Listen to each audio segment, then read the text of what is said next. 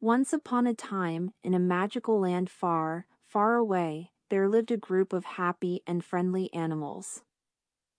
There were rabbits and squirrels, birds and bees, and even a friendly dragon named Sparky.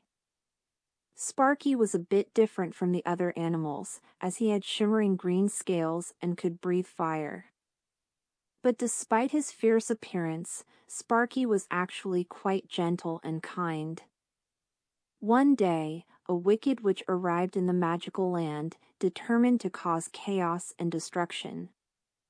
She cast a spell that made all the animals argue and fight with one another, and soon the once peaceful forest was filled with anger and turmoil. Sparky, being the kind-hearted dragon that he was, didn't want to see his friends fighting. So he decided to embark on a journey to find a way to break the witch's spell. He traveled far and wide, searching for a way to bring harmony back to the forest. Finally, after many days of traveling, Sparky came upon a wise old owl who lived in a tree on the edge of the forest. The owl listened to Sparky's tale of woe and told him that the only way to break the witch's spell was to find the magical golden acorns. These special acorns had the power to reverse any curse and were guarded by a group of friendly fairies deep in the heart of the forest.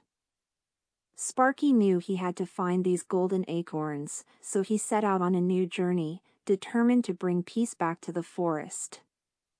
He walked and walked, through dense jungles and over tall mountains, until he finally reached the fairies' hidden glade. The fairies were delighted to meet Sparky, and when they heard about the wicked witch's spell, they knew they had to help. They led Sparky to a tree where the golden acorns grew, and told him to take as many as he needed to break the curse. Sparky gathered up as many golden acorns as he could carry and set off on the long journey back to the forest.